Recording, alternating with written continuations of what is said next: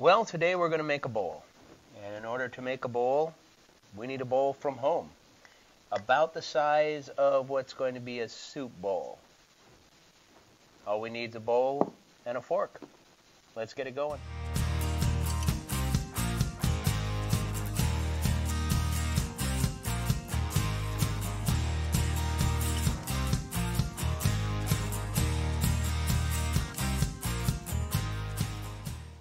So we're going to make a bowl today on the inside of this plastic bowl that I got from home.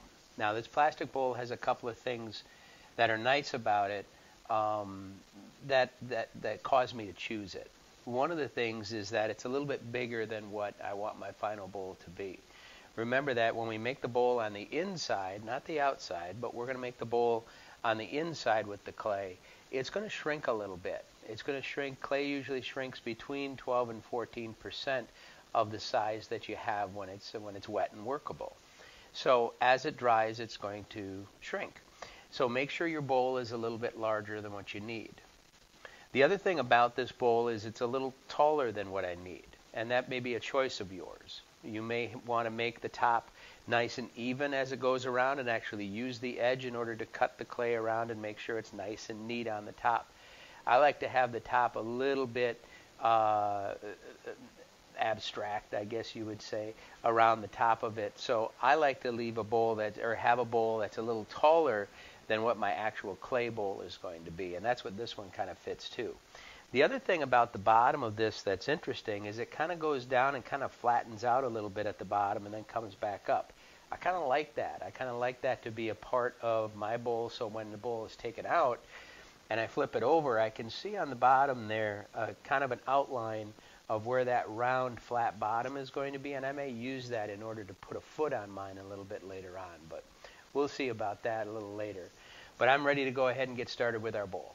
All right, so here we go, the headless artist again at work. We're ready to get started on our piece of hardy board again, and we're going to have two different pieces of clay that we're going to have to flatten again. And as we talked about in a last video that I did, we can use pancaking in order to make sure that the thickness of those two round balls that we're making into flat pancakes are going to be equal all the way through.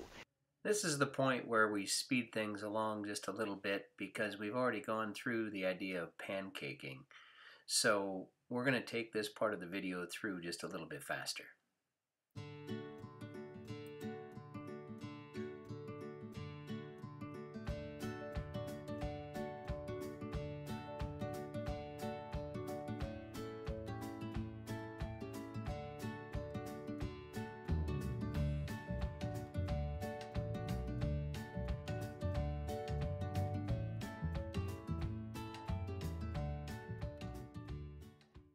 Same size, that's great. Between the two of them, it doesn't really need to be exactly the same size, but if you have them about the same thickness, that's certainly going to be a benefit. Now that I have my two pancakes made, I have to think a little bit about my bowl that I'm going to do my work in. I need to know the distance between the bottom and the top to how tall my bowl is going to be. If I'm going to go all the way to the top of the bowl, it's going to be about that far right there. If I'm going to be a little bit shorter than the top of the bowl, then I'm going to shorten up my fingers from that point. So it's not really a mathematical way of doing it, but it is using the distance that I'm looking for inside my bowl to transfer that to my clay. Go just about to the top. I want to put my thumb right at the center of my bowl, and I'm going to go just about to the top for that length that I'm going to have for my piece, and then I'm going to hold my fingers together and I'm just going to lightly go across my pieces of clay and make a really light line with my fingers. That's going to be the general height for my piece. It doesn't need to be exact, but it does need to be reference to the size of the bowl that I have. Next, I need to think a little bit about the parts that are going to make up my piece. And I'm also going to take those lines, and I've been thinking about those lines that I made across here. I'm going to make lines in the opposite direction too. So I'm going to make it almost into a grid. So I'm going to make these a little darker so you can see. I have one line with my fingers going this way that I had just made. And what I'm going to do is I'm going to take that width that I have with my fingers, and I'm going to take it this way too. So I make almost an X on the inside. And now that I have my grid laid out for my patchwork, there's a few ways that I can do this. One of the best things that you can do is use plastic inside your bowl. Once the bowl is lined with plastic, it's kind of nice to be able to get it out easily. It's not necessary because as the clay dries, it will eventually release from your bowl, but plastic makes the process a little easier. What I'm going to do is I'm going to take my popsicle stick that came with your kit, and I'm going to start to cut each one of the areas that I've put my line in. Once again, I can speed things along just a little bit, just trimming up the pieces of the clay, getting it ready to go inside the bowl. I just want the pieces to be interesting, so when they're put in there, they create interesting edges that are going to make the outside of my bowl. And some straight lines on the outside. I have this long half moon shape. I have what's essentially a triangle on the outside. And all of these are going to go into the patchwork that's going to be in my bowl. So what I've done so far is I've taken my ends that I cut off, which are my triangles that I made in my cuts, and I sort of placed them inside so that they have a balanced look to them. You can actually do it any way that you want to fill the inside, but now you're starting to think artistically about how it's going to look in the end. Nah, that music was nice before.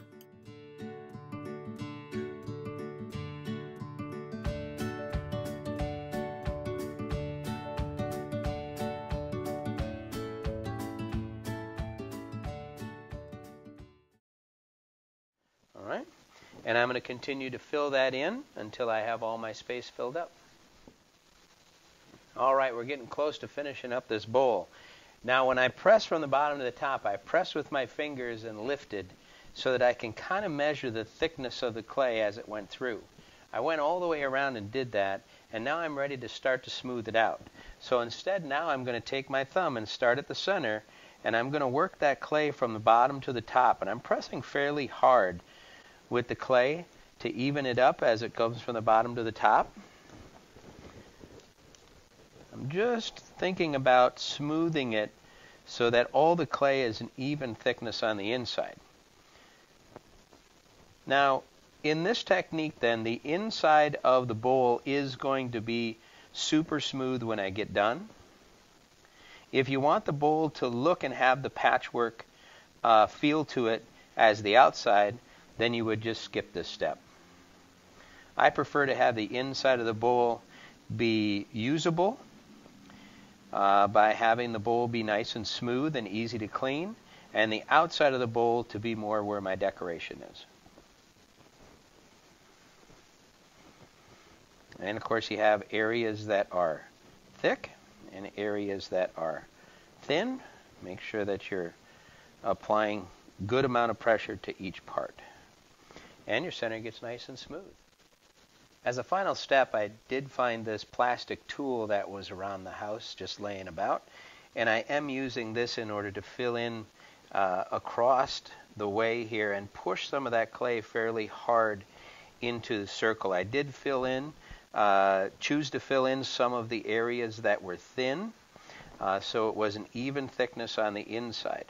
So as I have this bowl, I didn't get myself in the picture here. As I have this bowl pretty even around the outside, the last thing that I'm going to do with this tool is start at the center and push up in order to get my final design pressed into the bottom of the bowl. And you may choose to do so as well. So anything you can find around the house that's going to give you an interesting look, go ahead and use it. So there is my final piece on the inside, and there's my bowl. Again, if you don't want the extra pieces on the top, just take your tool and cut those off as well. So today we used a plastic bowl in order to make a clay bowl. We used 2 round balls of clay in order to pancake across our hardy board in order to keep a consistent thickness all the way through our bowl to start with. And then as we cut those patchwork pieces up, we planned where to put those inside of the plastic bowl. and how our outside edge was going to look.